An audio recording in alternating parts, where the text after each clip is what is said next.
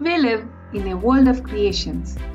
Everything we use in our day-to-day life, like our laptops, smartphones, cars, are all instances of such creativity of some people called the engineers. So basically, engineering means to design, create, and improve things to make life easier. Technically, it is the application of science and maths to solve problems. So now, come, let's explore into the world of engineering. I'm Rahianat and this is Educate Yourself. First of all, let's discuss the eligibility to step into this expansive engineering field. One must clear the 12th board exams with physics, chemistry and maths as compulsory subjects.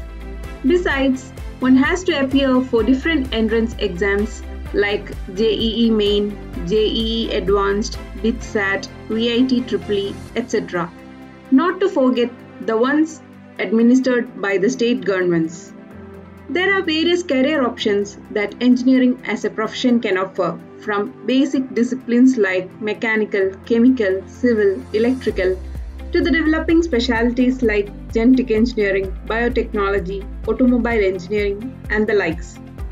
With so many options in hand, one can go in any field of interest and make a bright future.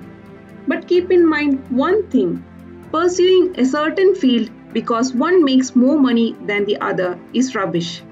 They all do super well.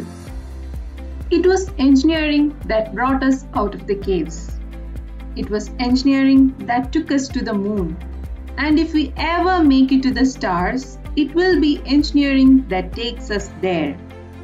As our knowledge continues to advance, engineers will have new opportunities to find practical uses for scientific discoveries.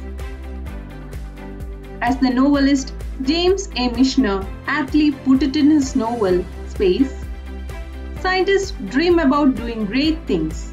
Engineers do them. We will be diving into the vast ocean of engineering disciplines starting from tomorrow. Do join us in this journey.